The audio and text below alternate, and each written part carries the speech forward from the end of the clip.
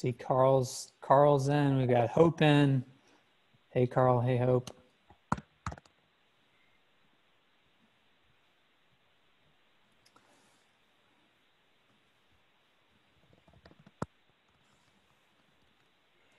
All right, we'll give everyone just a few minutes to log in, get set up, get ready to hear from our friend Matt Abeles. Matt, thanks for being here today, man. Yeah, happy. Thanks for having me.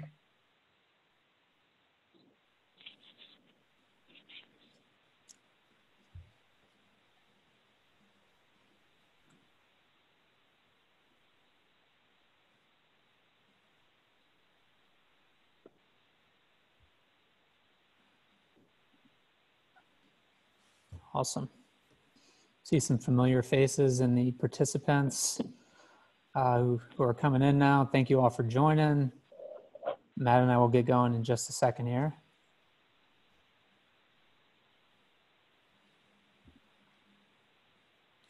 Matt, while we're kind of waiting for everyone to sign in, Yeah. You mind sharing kind of where you're quarantined, how you're holding up? It's just quarantine in general. Being downtown, the suburbs is much more appealing with a 20-month-old. So it's been interesting. At 20 months, I feel like my little guy's trying to just hurt himself every 3 steps. So got me on my toes. So I'm in downtown Chicago and Matt is in the suburbs of Chicago. Normally we would do this in person. Kind of a bummer that we can't. This would maybe post quarantine, post COVID, we can get together and have a more formal conversation together. But yeah, well, cool, Matt. So, as we're waiting for more people to sign in, I think we're all pretty excited to hear from you and specifically hear about your new role. Congratulations on signing on with the ABC and being the VP of Construction Tech. Very, very exciting to hear you're back in the industry. I think people were awaiting you. You've made such a big impact on the construction tech space and the environment while you're with BuiltWorlds. So yeah, congratulations and welcome back. Thank you. No, it's exciting to be back. It was, I had left, I had worked with an individual named Brad Keywell for a little bit. We started an entrepreneurial endeavor outside of construction, in actually the tech education space. And, it was a great experience, tried something new. Brad is a friend of mine for a while. And, it was, while I was doing that, my passion and just interest really lied in the industry I love, which is construction. And, ABC is an organization that I have had the pleasure of working with for years, since about 2014 with BuiltWorlds. And the CEO, Mike Bellman, and I had talked about on many occasions how technology impacts the entire construction industry and what it means for ABC members. And, fast forward to come back to the industry, this was the perfect role for me. Would it help? I don't know for the audience how many are familiar. Would it help to give you a little context on just who ABC is in general? Yeah, no, definitely would. I think that is, setting the context for some of the discussions around technology adoption across the industry, I think that'd be super helpful. So, to give you some perspective, so ABC, we're National Construction Industry Trade Association, of which there's many. At BuiltWorlds, we worked with a lot of associations, organizations, and ABC was one of the first we worked with. So ABC has 21,000 members, based on the merit shop philosophy. And what we're doing is we're helping our members develop people, win work, deliver work safely, and just make sure that they are in the best place possible to win work and do it the right way and keep the workers healthy and safe, like I said. So, ABC, in this role, technology here, different from BuiltWorlds, was an opportunity to, like I said, make the most impact. And what I'm going to be doing is spearheading efforts to just integrate construction technology and innovation into all aspects of ABC and their strategic initiatives. So it's not just construction technology. It's how does construction technology help the contractors, help within total human health, help with the world-class safety, and help with workforce development.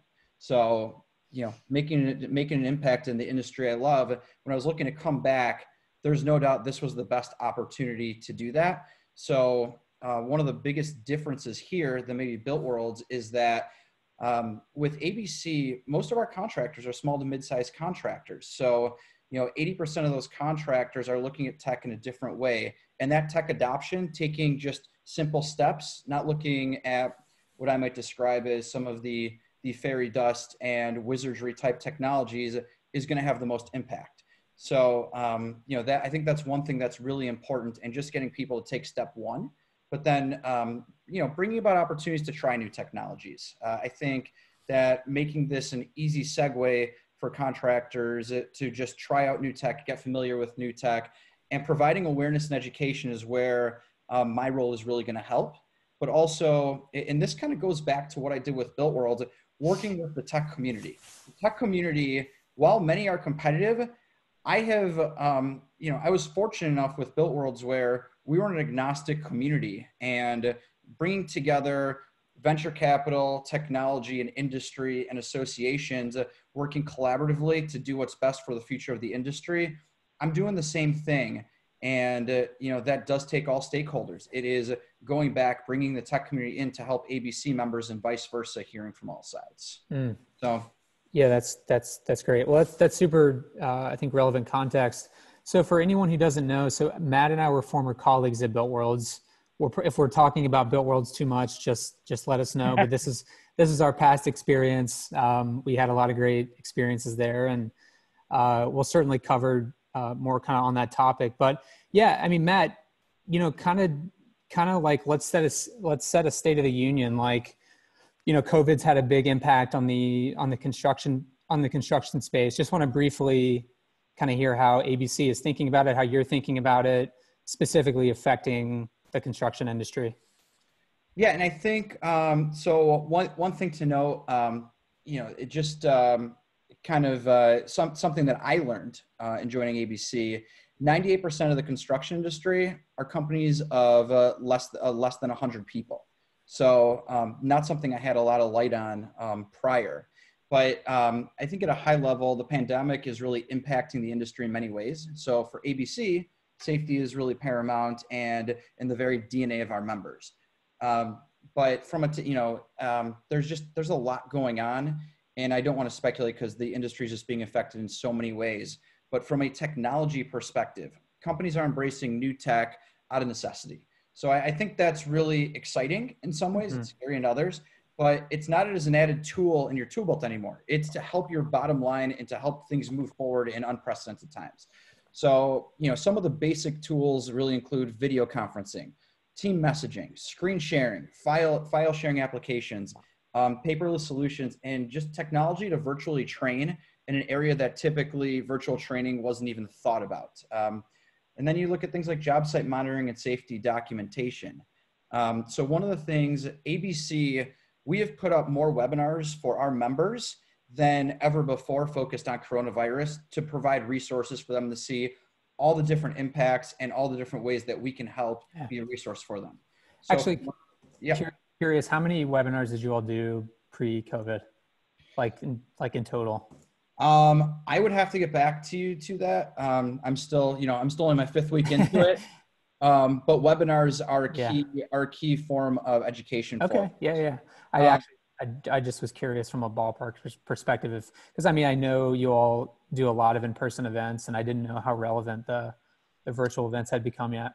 I think not being able to answer that part of it, but what I could tell you is the coronavirus attendance. We've hit maximum capacity for multiple webinars, which was, from what I understand, not typical in the past. And I think that just shows the value we're bringing there. Yeah. And with technology, the last webinar we did, for example, was focused on just those things. How do you use things like Microsoft Teams? How do you use things like Google Suite? How do you use video conferencing? Why does that matter? But it's going to some of the basic technologies. And then on the flip side of it, just to give you some perspective of things we're looking at, and I think something that the industry should look at as a whole, we are doing webinars on cybersecurity.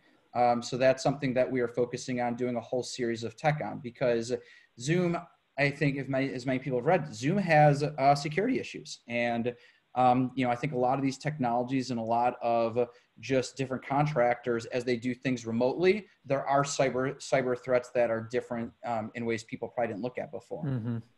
We are also we're doing a webinar on what are safety technologies that are going to help you when you go back to the job site, but also how are you doing safety training going to the job site. And then the other thing we focused on in our last webinar was what are some intuitive technologies that impact your bottom line immediately? So people are going to be running on really, and just like they need to get their revenues back up. So a simple solution, for example, is we went over timesheets. To digitize your timesheets, of which there's many solutions, that is something that most companies can incorporate without an overabundance of education, and something I think that is, that's a real value. But intuitive technologies that impact your bottom line is something that is a big focus. Yeah, no, definitely. And, you gave a little bit of context on the types of members that you have within the ABC, and you made a reference to like, you guys aren't touching the fairy dust things, the drones, the AI, some of the more advanced technologies that the commercial construction players are looking at. Can you just back up a step and kind of give us like, what is in terms of easy onboarding and frictionless adoption from a tech perspective? What are your like low level recommendations for a contractor that's just getting started? And also like, just, do you mind sharing a little bit about the size of the contractor that you're typically working with?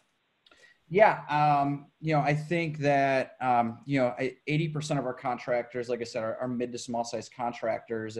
And we have a lot of those contractors that are 100 people or less. We also have many big contractors. So we are still looking at the advanced technologies because we do want to make people aware that some of the things like virtual reality and augmented reality might be used by 3% of the industry, but if it's being used in a good way and it's showing real impact, that will trickle down. So we are still keeping people aware of that. But going back to some of the intuitive technologies, a lot of these smaller companies, they don't have CIOs, they don't have CTOs. So I think that we are teaching. One of the things I'm working on is teaching culture, embracing tech. Timesheets, like I said, is an important thing. Right now, as it relates to COVID, talking about Zoom, talking about things like timesheets when you go back on the job site, talking about things like job site security. So right now, many job sites, maybe some of them are vacant. In some areas, they're not working on them. So what are some solutions to make sure that your job is safe if there's not people on there? Because that's a different solution than making sure the right people are going on your job. So, there's different solutions for that I think people should be aware of. But to your point on intuitive technologies, making things paperless, making collaboration simplified, and even things as basic as a CRM. I have seen a lot of companies where, the CRM is something where the CEO, it might be his inbox. But to implementing something like a HubSpot or a Salesforce is going to, ultimately help your business. So I think there are little things like that. I don't know if does that kind of answer what you were looking at? No, it does. And I think like, for the people kind of showing up and, who are kind of on the bleeding edge of emerging tech and construction, I think it's important to point out like a lot of contractors just aren't there yet. And the types of contractors you're dealing with, some of that stuff won't apply to them for 10 to 20 years. Like, I mean, how many contractors within the ABC are going to be concerned about drones in the near future? I think, drones is interesting because there is a safety component to it, but we are going to have more impact on, if you have, right now, just to give you an idea, breakdown of ABC contractors, you have about 26% general contractors, 18% electrical, 11% mechanical at a high level. But drones are going to play a role at a very small percentage. But that said, and I think that's going to play more on a safety perspective, I do think that there are solutions like open space that allow you to monitor your job site remotely that do play a role. drones, because, right now, drone companies, quite honestly, many of them have ceased to exist because to teach someone to fly a drone, there's a lot there. To implement it does take some education, and there's a lot of onboarding. So there are other intuitive solutions that sometimes solve the problem that drones do. But that said, there are some job sites that do require it because of just the complications of getting to certain areas. Yeah. So you mentioned open space. Yeah. I kind of want to go down that path. Like, what other technologies in specific companies do you think are well positioned for the COVID environment? And looking at, I look at open space as a resilient technology that is helping contractors, is helping construction firms figure out this transition to virtual.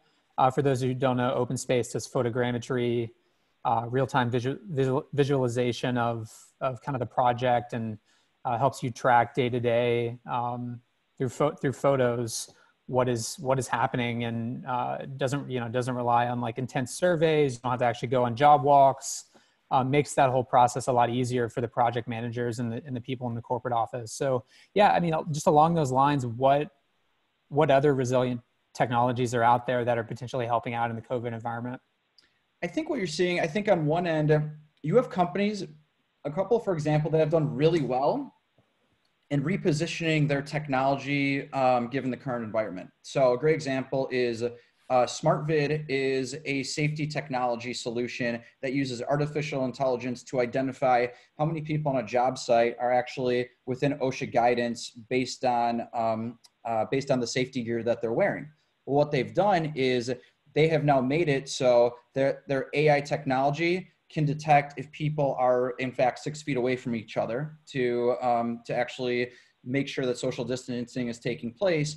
And one of the things that that they're looking at in the future is are people wearing masks on the job site? Mm-hmm. So as far as pivoting, what is an amazing solution, they've done a great job with that. Separately, Rumbix, who is focused on workforce productivity, they have actually created a function in there for COVID-19 to actually document: do you have a change in health? Has your temperature risen? Do you have COVID?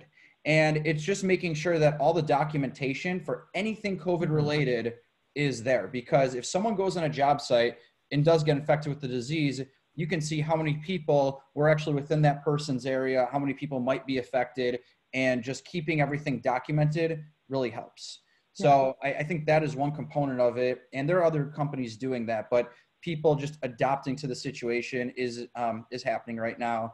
And then, groups like Open Space that have remote job site monitoring, that is becoming really popular. Another group, Hollow Builder, is doing something similar with job site monitoring. So I think that is kind of a pro side of it, but, not to be fooled, like the economy is in a place where companies are struggling, and many of the tech companies in construction tech have had to make some tough decisions, make some firings, and raising money has become difficult. So I think that, there is some positive stories, but unfortunately it is making it for a tougher environment, and, that goes to raising money. Yeah. But I think people need to be creative, especially construction tech startups need to be creative about biz dev efforts, because some people who might have extra free time on their hands to talk to might be there. So I think upping your biz dev efforts, there's still a value. Looking at partnerships, whether it's us or other associations or other organizations, that, get creative with your partnerships if you have time. I mean, there's ways to do more with less. And I think one of the things that I found is that you can partner with a whole slew of companies, but no one takes down this industry by themselves. Whether you are integrating with a large group like Autodesk's Connect and Construct, or Procore's Marketplace, or partnering with associations, getting creative with your partnerships can go a long way if you figure out who the right partners are. And I think companies need to get a little creative about that. And if you have to fire people and lose a little bit of your workforce, look into how you can do more with marketing. Many people are by their computers right now. How can you do sales from a marketing perspective? And I said, be creative. Yeah. So if you're a construction tech founder, and let's say your solution isn't super well positioned for this, maybe you rely on being on the job site, right? How are you thinking about addressing short-term cash flow issues with focus on the core business? Do you think there's actually a pretty strong necessity to create a short-term virtual solution? Do you need to pivot some aspect of the effort to accommodate COVID? Like, how do you think about that as a founder? I think it depends on the business. For example, if you are a company that needs to be on the job site and you have some of those capabilities and the tech expertise to do something that is virtual, I think you do need to look into that. But if you're someone who doesn't have that capability and you don't have the engineers to build that solution, then I think it goes back to my point before, in that you need to really get creative with your biz dev efforts and your partnerships and find a way. Maybe you partner with someone who does have a virtual solution and you add on to make their solution stronger. But I think this is a time where you have to think outside of the box. And if you're a company that has a venture group that has invested in you, who has connections or can provide help, I mean, look to your advisors. A lot of these companies have great advisors, and some of the groups don't use that expertise as much as they can. But and also I think, because of right now, construction tech companies, the money going into construction tech was at a peak. I mean, I've never seen so much money go into construction tech before. And, some of those groups are going to be a little hesitant to get back into it. But I do think that construction tech is still strong. And I do think that building those relationships, while you might not get money today or in the next couple of months, to build those relationships with the venture community is still important. But if family offices and have other ways to raise money, I think it's worth looking at those. You work with groups like for example, Shadow Ventures. I know that a lot of groups that you guys have not only given advice to, you invest in some of those companies, but you provide a roadmap on how they're going to be successful. And, there's a few groups who do that. And you guys have an expertise in this space. I think Dream It Ventures is one of those groups, but there's only a handful of groups that are going to actually help you in the early stages, educate you on how are you successful from start to finish. And some groups are just going to give you money. So I think you need to be aware of what it is that you want as a construction tech company. One of the questions that we've had people ask, mainly founders who are raising money currently, how does a mainstream investor who's not who doesn't have a sector expertise like Shadow, where we're kind of focused and honed in and committed to investing in this space, how do you have that conversation with a mainstream investor who kind of is investing in tech broadly, and they look at you in construction and they say, like, construction may or may not see a big contraction or recession coming.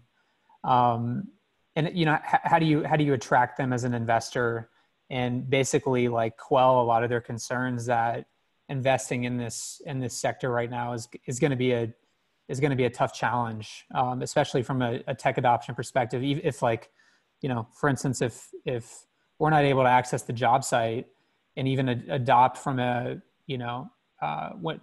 if we're not able to pursue tech adoption at the scale that we need to when the job site is full, how do you think that progresses when we have limited access to the job site? I think, and I don't know if this answers your question, but I think one of the important things is if an investor is not specifically in the construction space, partnering with big companies or partnering with big organizations is going to help, because now that opens ties, there's something they may be aware of. But also looking at the construction tech space over the last 2 years, I mean, we just talked about Open Space. They raised $14 million in the last couple of years. You have Autodesk, who's bought multiple companies, including Building Connected and PlanGrid and Assemble. The acquisitions that are taking place and the amount of money being invested there is so extreme. That's not going to just completely disappear, because there is an interest in this space. I think to point those investors to those numbers and to show them that these are the big players. We've partnered with at least a couple of them. If you can show them that story, and you can show them, I mean, until COVID, construction was at, I mean, really an amazing pace. And to show them that there is confidence in the industry and what's happened, I think they're going to be interested. It seems like the answer is, hey, this is a short-term a short-term thing, right? Like if you look at decades or 5 to 10 year periods versus, 1 to 2 year contractions, you see the bigger picture and you see the growth from a tech investment perspective that's coming into the space.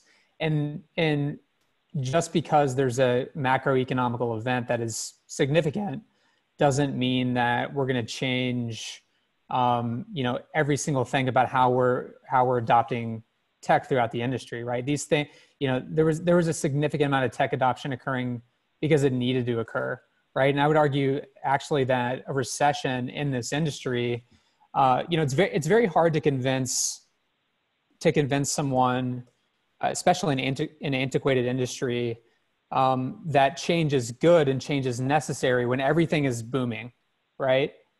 So when investments coming in, when their bottom lines are great, when their businesses are fantastic, like why do they need to change anything? Why do they need to adopt tech?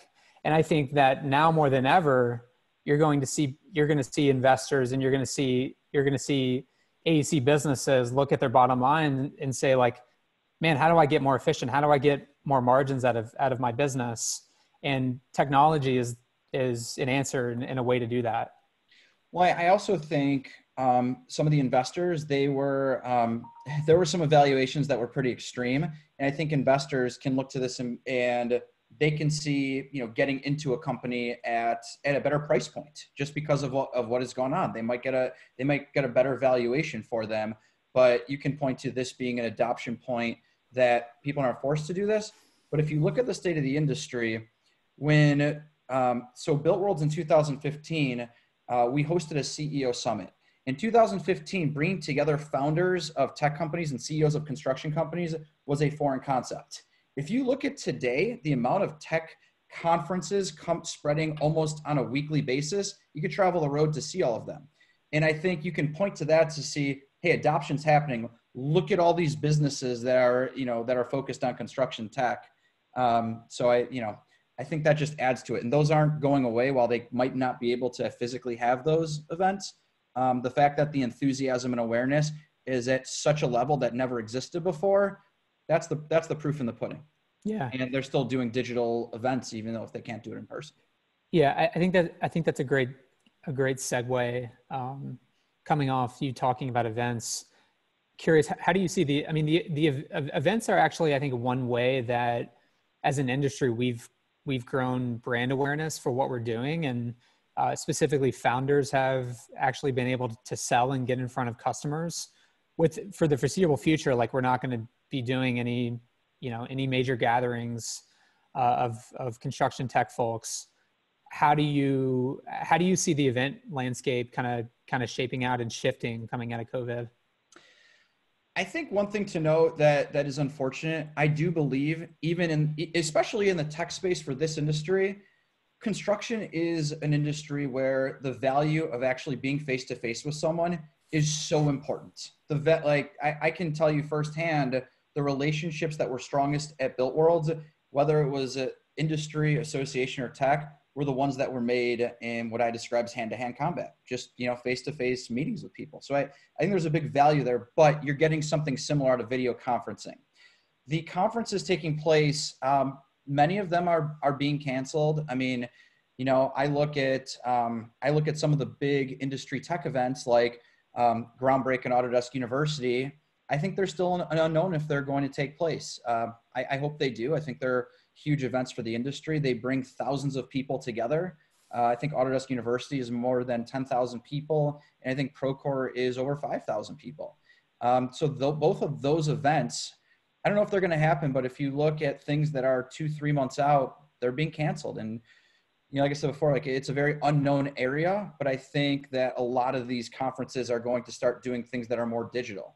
And, that is the state of the world. I think webinars are going to be more commonplace, and a lot of these events are going to go there. If they don't take place in person, they're going to be more webinars, and there's going to be more Zoom type meetings like this. It's really is uncharted territory. Yeah. The organizational events across the industry at large, you're seeing this too. And it's really, like I said, it's really unfortunate in an industry that just the face-to-face is so important. Yeah. BuiltWorlds, I got into events in 2014 because someone said, this is great that you're writing about all these technologies, but we want to hear from and see these people in person. Our first event probably had, I don't know, 30 people, and that grew, but I instantly saw the value of the face-to-face meetings.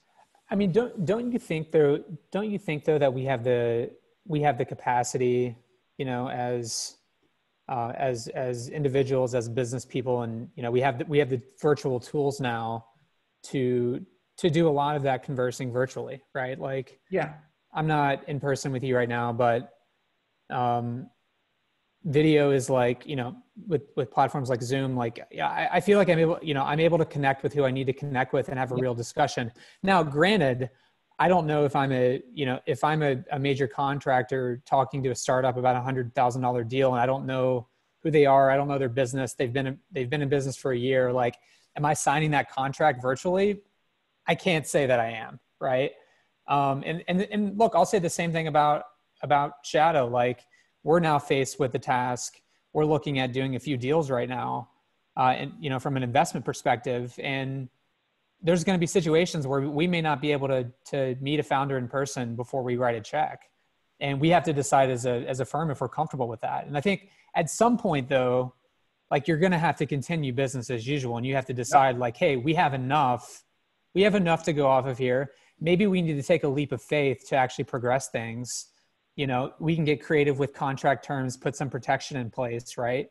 But I think at some point, like, we all need to, like, at least my belief, we all need to have a leap of faith in the tools that we have now, and actually go out and start actually, you know, doing deals, pursuing activities that we can pursue, but maybe that are a little uncomfortable because of what we were used to with in-person events and doing in-person deals.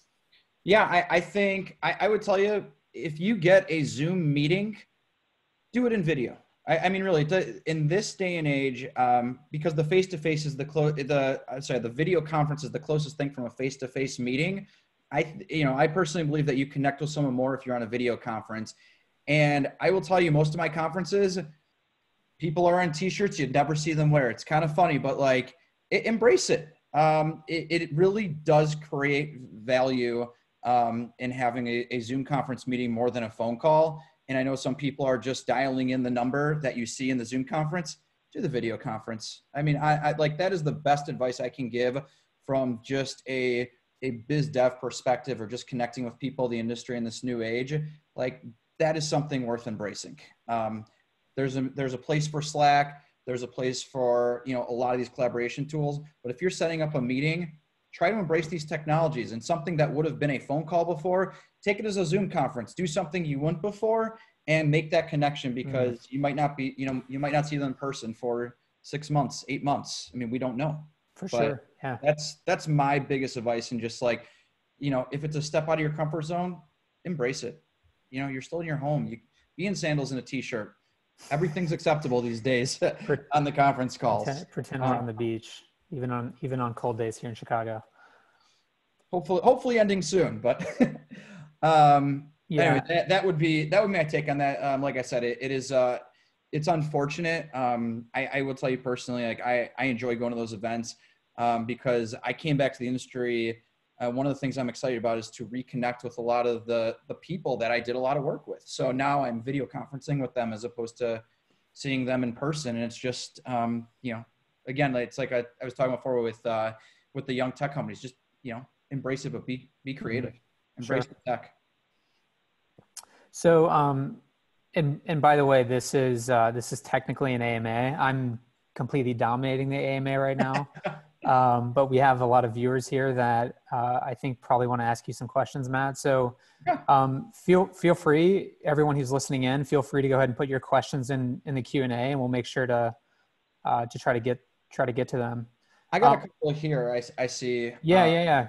Go ahead and I can do these. So someone asked, can tech startups join ABC? So what I would tell you is yes. So ABC, where it's set up, if you are a technology company, for example, you can join ABC. You can contact me directly, and I can help figure out, if it makes sense to join a chapter specifically, or if you're a technology company and want to join ABC, we are building out a tech alliance. I said before, we are collaborating with the technology community, and we're working with a select group of tech companies that are going to help us with the ABC tech effort. That is going to come across many roads, from education to potentially doing some beta testing. But the goal is to work with the tech community. It is going to be small at first, but there are two ways to get involved today.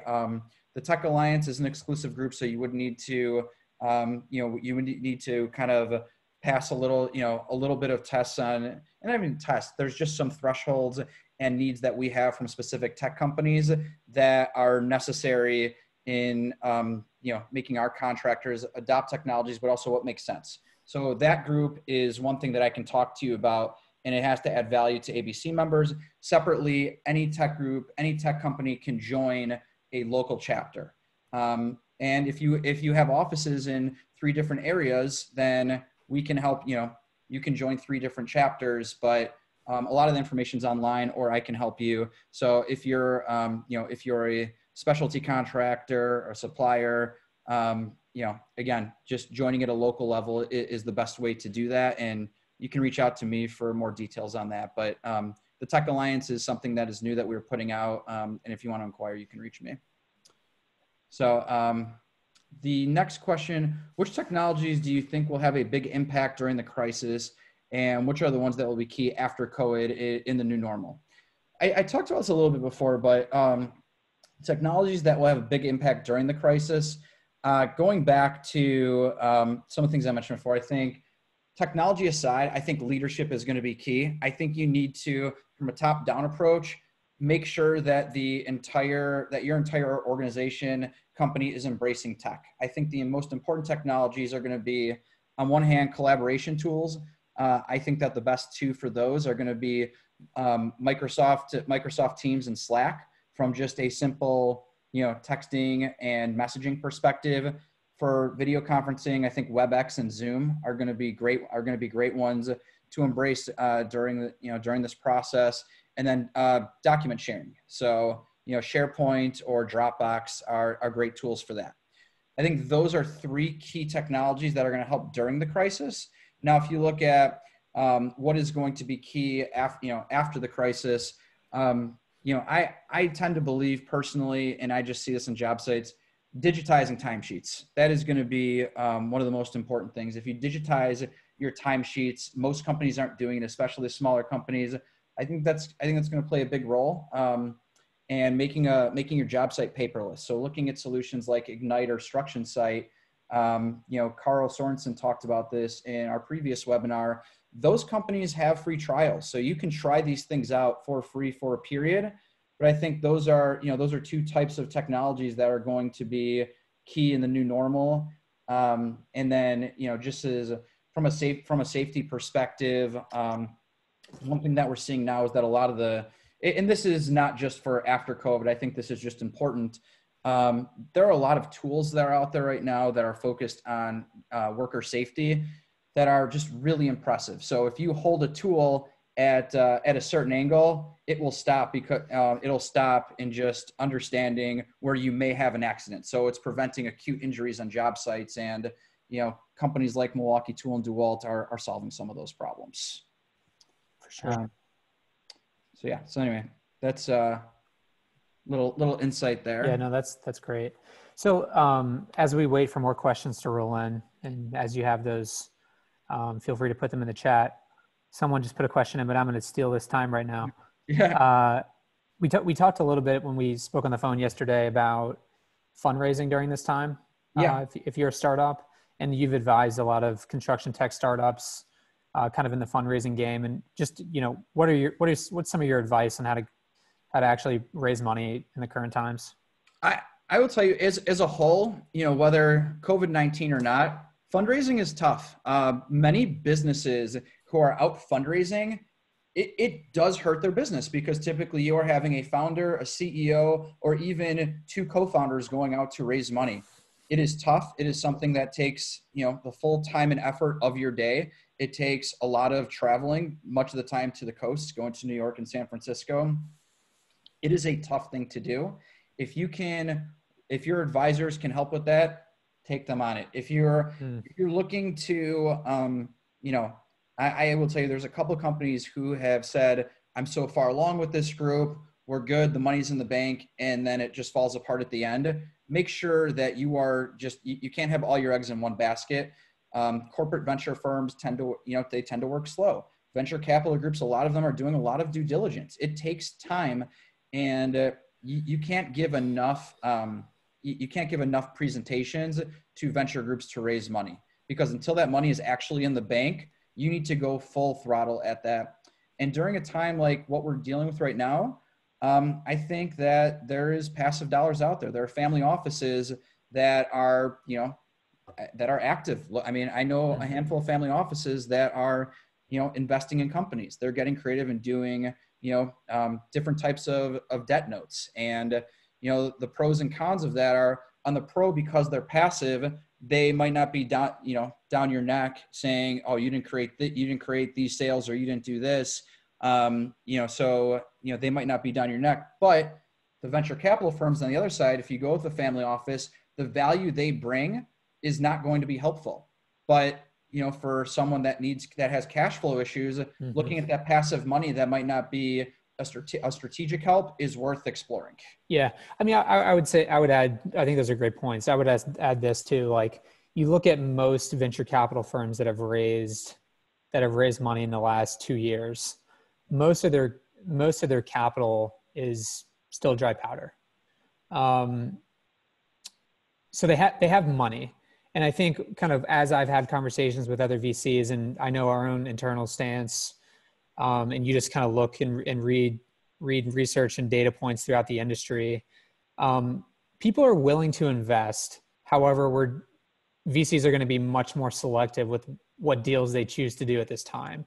And think about it, like, we as a venture firm, we have a fiduciary duty to our investors. And this current environment is so uncertain right now that to make an investment, we have to be very, very convicted that this is going to be investment, that the cash flow that we decide to give you, the capital we give you, is not going to burn too quickly, that it's going to go to the right things, that it's going to lead to future sales that are going to allow you to get to your Series A, to your Series B.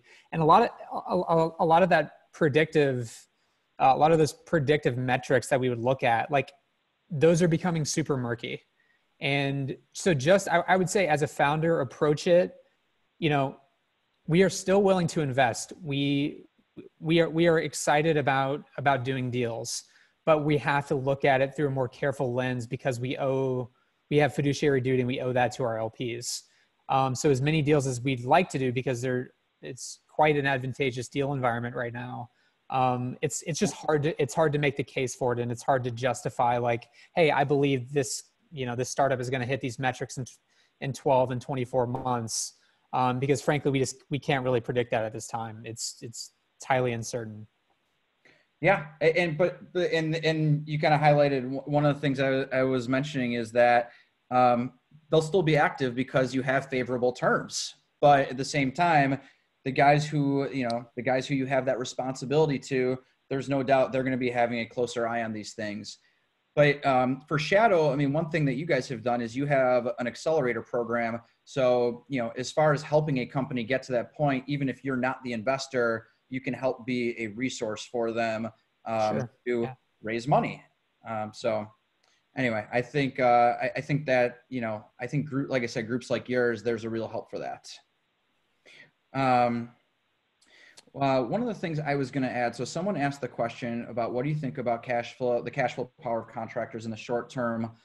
I think, an important thing to note, so I just learned this stat yesterday. As of April 13th, 14% of the Paycheck Protection Program loans were construction industry loans. And that goes 14%? 14%. And that goes to my point before, that 98% of contractors have 100 people or less. So you do have a lot of, you've got a lot of construction companies on the smaller side that, that are using that.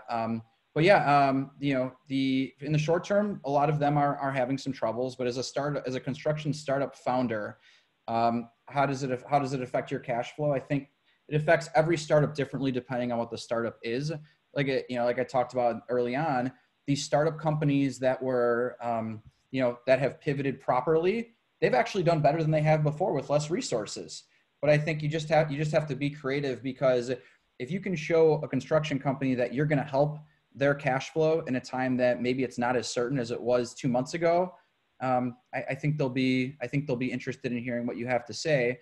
And some companies and contractors have more time than they might have had 3 months ago. Mm. So you might have the ability to have a conversation that you never would have had 2 months ago. I think that's a great point. One thing I will say is I have not had any difficulty finding time to connect with startups or entrepreneurs.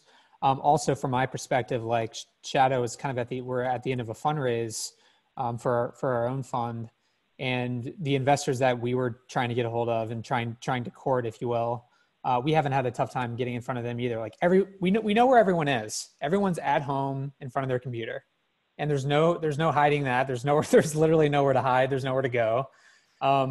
It's your job as a founder to make the play and essentially get in front of that person and present them with what you got. And look, in a lot of cases, like, all I want to know is that, you can solve my problem, right? So we all have problems right now, very specific problems that have come up of recent. And if you can help me in some way and add value in some way, even if it's not directly related to your business, I'm willing to chat with you, right? But the bottom lines for people, it's so critical that they stay in the black. If you can help them even a little bit, people are going to listen to you. Absolutely, more than ever. So even if it's not directly pitching your business, one thing I tell founders we're working with is like, make an introduction that makes sense. Go out of your way to send them a resource, to send them an article link that they might find relevant or might be educational to them during this time. Those small little things, if they're actually thoughtful, and it proves to me that you actually know my experience and are kind of understanding and thinking about me specifically, like that stuff is gold. It really, really works. And it's not something that's super scalable, but sometimes doing things that aren't scalable is really how you get leverage. So I highly recommend that. So yeah, Matt, well, I don't have any more questions. Out of questions, yeah. Anything else that you want to cover? Yeah, so I had a couple of questions I wrote down as you were chatting. Your role here at ABC now is heavy in the education front. Yeah. And I kind of wanted to dig into how you're planning to go about educating. I think education from a technology perspective across the industry is something that's super important. And I just frankly wanted to hear your approach. Like, what are you planning on doing? How do you get through to people and basically convince them that technology is not a hindrance and not something that's going to add difficulty to their life, but actually something that's going to be a huge benefit? I think with my role with ABC, I mentioned this before, one of the webinars is definitely going to be one of the key ways we educate, because we have 69 chapters across the US, and those chapters are very involved with the webinar. So educating from that front is going to be key.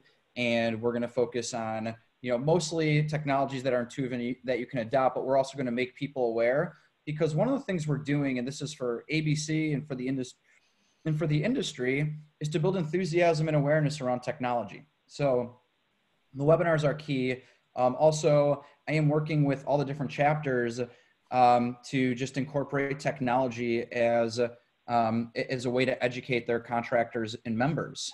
We've had a few of our chapters actually put together local technology events. So those have been very successful. So we can see that there is an excitement and enthusiasm for it. So what I'm trying to do is, and I think this was a little bit of what we did at BuiltWorlds, making technology digestible for people is one of the things that we're trying to solve for our 21,000 contractors. Because if you go on Google, you're just going to find who spent the most money on ads. So making it digestible, making it actionable, and showing people the proof in the pudding. So for example, when we do a webinar, I always like to at least hear from someone who used that, who used a specific technology and, had positive impact for it. But it's going to be in that regard. We are going to, building more for the organization, building reports for the organization, for us surveying and understanding what are people interested, not interested in, and where do the problems lie? What can we solve to be most impactful for our members and ultimately the industry? But and then we work closely with construction executive as well. So, I think those are the ways that we're educating. That's great. And we are growing upon that, but it is a mix of digital and physical education. I think that there's improvement for many organizations to, a lot of these organizations have different chapters. And I think technology is slowly becoming more of a part of that. But we're getting out of the old school, I don't know, some of the same. Technology is still new for most organizations and chapters. So like I said, we're trying to do it physically, digitally, and come at multiple fronts and show proof of concept, but most importantly is adoption. So ABC wants technology, we want technology to be one of the key pillars within ABC. That's only going to happen after adoption takes place at a big level. So the education needs to actually have real adoption after it. Yeah, that second part is, I think, if you can figure out that hack, you've kind of you're in a good spot. I think you've kind of nailed education. That's the homework aspect has always been the hardest part. Getting people excited to go out and do their own research, be curious about it. Definitely keep us posted on how that's going, and hopefully you can kind of track some good progress there. I think, look, the work that you're doing is so important. So again, super excited that you're back in the industry, and you've taken on the endeavor. So I had two final questions for you. One, to go back down memory lane, you were a co-founder of BuiltWorlds, as I mentioned. What would you say you're most proud of out of that experience and in building what BuiltWorlds became? Definitely the CEO Summit. Putting together in 2015, I mentioned this a little bit, putting together a summit that was just CEOs, founders, and presidents, where we had a stage that we put together CEOs of groups. I'll give you a perfect example. We put tech founders together with construction presidents and organizational leaders. And if I look back, the first panel we ever held included Sean McGuire of the MCAA, who ran their technology effort. Mm-hmm. We had Zach Scheel of Rumbix. We had Amir Rubin of Paracosm. Now, looking back, the technology effort for the MCAA has grown a ton. Zach Scheel has raised a lot of money, and his business has grown immensely. His business started around the same time as BuiltWorlds, and Amir Rubin sold his company to a company called Occipital, and he made out very well. And there is a lot of those stories. But looking back, going back to what we talked about, of it being an industry that is really, just heavy on people-to-people connections, the amount of business and partnerships and even investments that came from that CEO Summit, which still exists today, it is just unbelievable. We did something in the industry that now I think many people are replicating, and it is still working. But putting together tech industry and all the stakeholders together, including the venture community. Gabe Greenbaum of the Pritzker Group spoke at that first summit. Yeah. And now, if you look around the industry, there are a lot of Shark Tank type events for association events, for big tech events that are taking place. So I think what we started with that summit of bringing all these types of stakeholders together, I'm proud of, because not only has that gone in a big way and spread to the rest of the industry, that CEO Summit is still a growing endeavor within BuiltWorlds. Very cool. Very cool. Yeah. On on that note, this is a little bit of a teaser, but I see Brian Sayer is on the call from Shadow's team, and he's been coordinating a secret behind the scenes effort to do a pretty robust virtual event here in the short term. So it involves startups, it involves investors, it involves some executives from throughout the industry. So stay tuned on that. That's all I think getting all stakeholders together gives real perspective and it helps everyone. But there is a real value in that, and real opportunities in business take place from those types of things. For sure. All right. So last question. You ready? I'm ready. Shoot. What are you most looking forward to after quarantine? Going to the gym. Really? 100% going to the gym. See, my take on the gym is like the quintessential cesspool of germs. Like if you want to go get coronavirus, you go to the gym. Many people have worked out more than they ever had being quarantined. And I have worked out with my wife, and I have done yoga, and I've played more colorful weights than I ever have with the 2 and 4 pounders. And, I'm on all videos of all kinds I never thought I would explore, but I miss the gym. I am a gym. I get it. And I can't run as much. I ran 6 marathons, and I have no cartilage in my knees anymore. So running outside is not as exciting as it used to be. I hear you. Running can get old fast. Okay, cool. Well, so a couple minutes left. Do you have any parting words for the audience? Anything you'd like to say to startup founders in the space, or any industry people who are looking to learn more about what you're doing? I think I mentioned in the beginning, I mean, it is just amazing. I'm in a spot that I'm really just honored to have it, because I'm in a position where I can create such a big impact. But if there are tech founders that I can help, helping the industry is not just the contractors, is the technology companies involved in the industry. Maybe I don't have the answer, but there's a good chance I might be able to connect you to someone who does. Please reach out. I love helping this industry. I think, Nick, you know better than anybody, like just half of my time at BuiltWorlds and a lot, is just connecting people. And that's just a hobby of mine. I like connecting people to help the industry. I'm in a position to do that. I love it. And anything I can do to help. I just gave my email contact information. So anybody who wants to reach out, please do. But my partner words, I'm excited to be back in the industry. It is a crazy time. And I started March 9th when this all really got bad. Yeah. But I really couldn't be more excited. I think that the industry, like many other industries, will get back on track eventually. And I'm just, like I said, I'm excited to make an impact. And anybody who I can help and wants to reach out, I'll make time for them. And just thank you very much for having me. And if anybody's here who isn't familiar with Shadow, they're a phenomenal group. I've worked with, Nick and KP for years, and what they've done to help young startup tech companies and, mid-sized tech companies in this industry and other industries is amazing. This is my first major speaking event since I've been at ABC. So I appreciate you guys having me. Think the world of what you're doing, and any way I can help or support, let me know. Very cool. Appreciate all the kind words, man.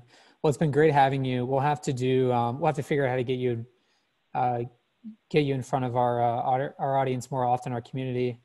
I know we have our summit coming up in the fall. Hopefully we can get you down there if we get the okay that in-person events are on, but otherwise we'll have to definitely get you back as you progress in the role. This was great, Matt. Appreciate the time, and thanks again. Yeah, thank you. And thank you everyone who came. Appreciate it. All right. Cheers. Take care.